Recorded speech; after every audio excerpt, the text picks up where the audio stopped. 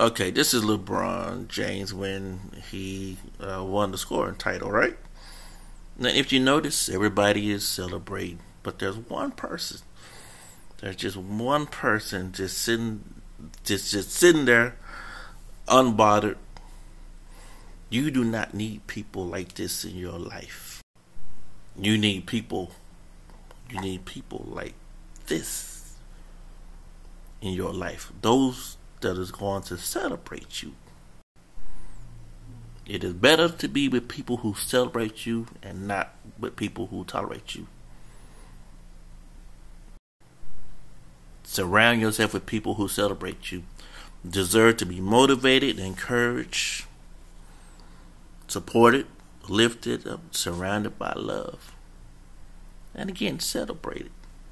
Surround yourself with those people.